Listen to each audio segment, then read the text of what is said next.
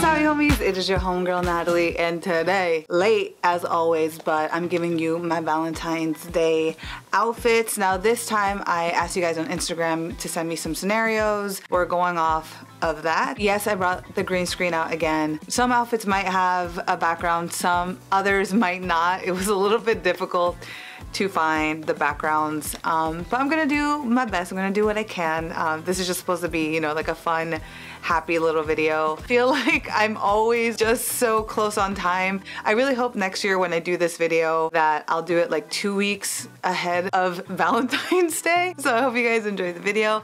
Let me know what was your favorite outfit. Let me know what are your plans, okay? My plans for Valentine's Day is nothing for the actual day, but I am doing a Valentine's Day thing with my friends, so I'm really excited for that. And yeah, that's it. Bye! Our first scenario, a Parisian picnic in front of the Eiffel Tower. We go out for a stroll around the Centro Histórico de Cusco, you know, cute little dinner date, southern France. Now, these are all great suggestions, but where we're going, y'all, is a little bit different, a little bit far, far away. Yeah, it's Shrek Swamp, but not really though, because, you know, they go to far, far away. But okay, so let's talk about the outfit. I wanted this outfit to be more of a casual Valentine's Day look. It's also comprised of patterns and colors that you can easily recreate with your wardrobe. I was definitely inspired from the Paris suggestion, so you know I had to start off with a beret, and I paired it with the long polka dotted dress. The white mules also go with it.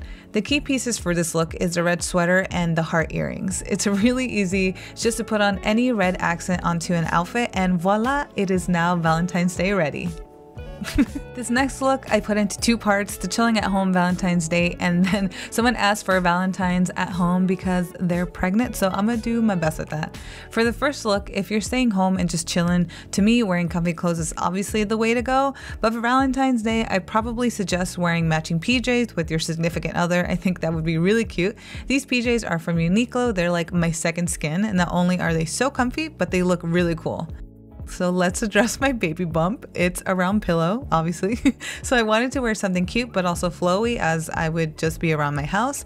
This is a great type of dress to wear if you're pregnant because it'll just wrap at the top of your belly. All right, we're going fancy now. This scenario from Andrea Camisao is perfect, and I had to show it in some form. She says the typical scene, the heir of a rich family falls in love with you and you need to meet his family. So you already know. I had to pop out this beautiful, beautiful thrifted dress. I'm showing you the full body shot right now. Before I take you to the scene, I had a lot of K-drama suggestions for locations, but I actually went for a Japanese one, the iconic Hanaroi Dango. Oh, there I am. Oh my God, look at me. Yo, tell me, did you also root for Rui? This is so awkward to watch. Oh, he got mad. He got mad. Oh my God. No, he's not. Oh, the boys are fighting over me, y'all. I can't. Watch the end to see the bloopers.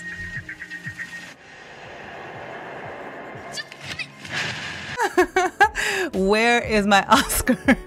Okay, next scenario, cold. Okay, so I separated this into 2 outfits. With the first one, I wanted the outfit point to be the coat. If you're walking outside for a while, in this case, walking around Narnia, hey, you gotta make sure you at least have one super cute coat. From there, throw in your accessories. For me, it was a scarf and earmuffs. Oh, and wear the appropriate shoes. For Narnia, I thought some long knee-high boots would definitely do the trick. I did wear this with a dress underneath, so that means UNIQLO heat tech tights under leggings and heat tech shirts are a must.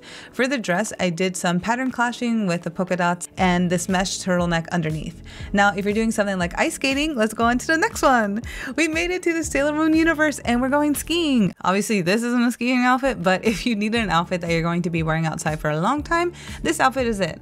I wanted to focus more on the coat again, so I wore a puffer coat and paired it with this huge hat that I bought in Peru. Now, to highlight the coat, I wore an all monochromatic look. For my pants, I wore these corduroy ones that will add in an extra layer of protection from the cold, along with a nice thick chunky sweater. Layering is definitely your friend here, so tights, heat tech stuff, and chunky socks will be good to have on.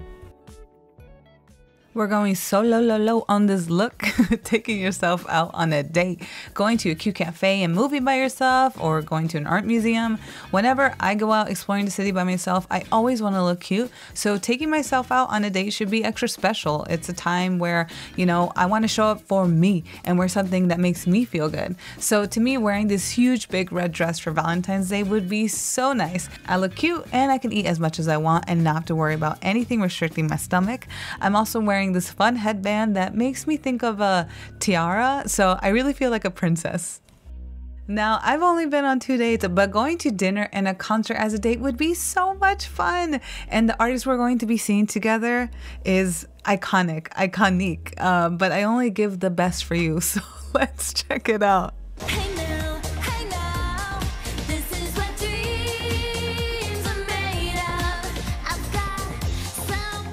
Yes, I got us tickets to see Isabella and Lizzie McGuire. Okay, on to the outfit. So I would want to wear something that I can easily dance in, so high-waisted pants and a crop top is definitely that. Also, concerts don't run super late unless it's like a local band or DJ, so I would want to wear something that would work for like the post-concert drinks at a bar or something. What you wear to a concert can also depend on what artist you're going to see. Like imagine if you and your date rolled up in like a light cosplay of that artist. Wouldn't that be so much fun? For the first date looks, it's all revolving around one main piece and then styled 3 different ways.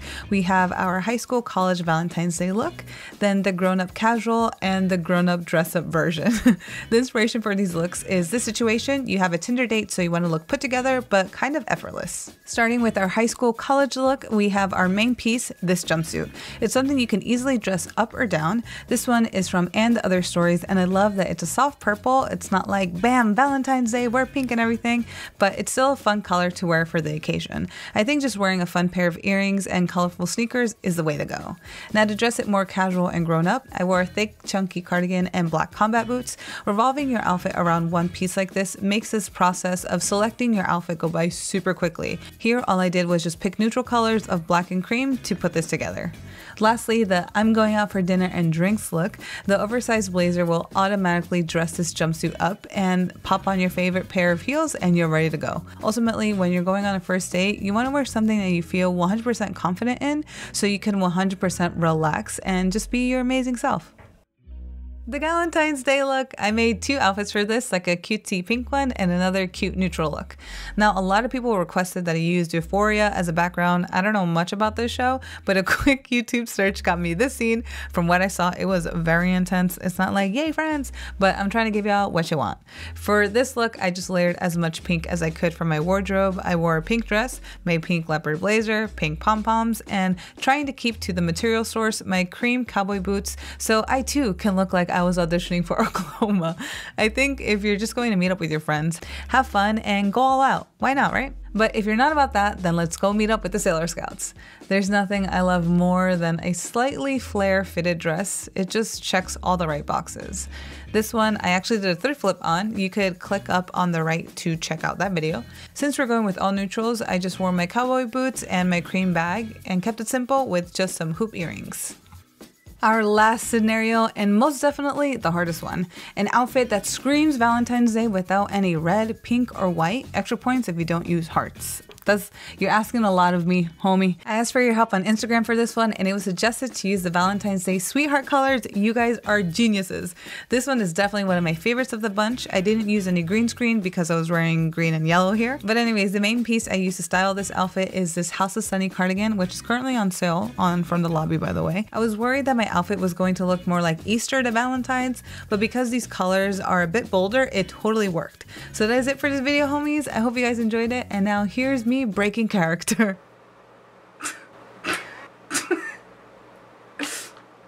What am I doing? Okay, bye guys. Happy Valentine's, Galentine's, Friendship Day. I'll see you guys in the next one.